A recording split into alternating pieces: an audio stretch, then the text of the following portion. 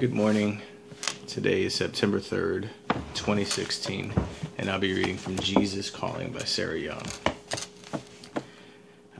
Today it reads, "Let the dew of my presence refresh your mind and heart.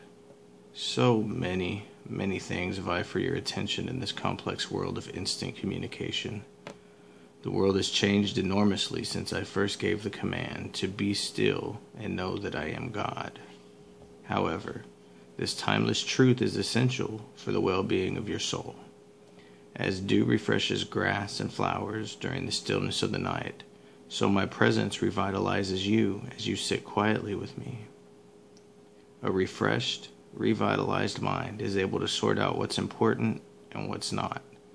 In its natural condition, your mind easily gets stuck on trivial matters.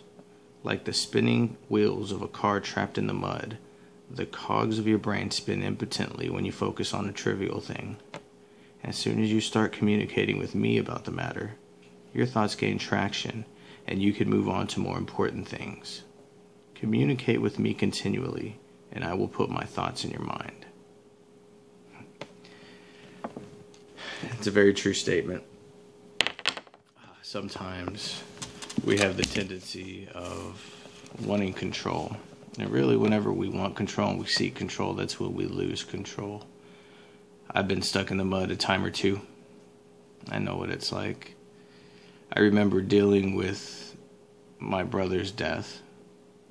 When he passed away, I started just spinning. I was in the hospital parking lot and I was just freaking out. And I couldn't stop crying, and it was just crazy. But the second I opened my lips and my heart and talked to my Father in heaven, it's like everything was good again. I have a funeral to go to today. A good friend of mine, he lost his sister, and he'll be burying her. And it's a tough thing when you bury a sibling. You think they're not supposed to go before you. So my prayer will be with him. And if you could include my friend in your prayer as well, and his family, that he will be able to get out of the mud and focus on things that will lift him and bring him hope. Thanks. Have a great day.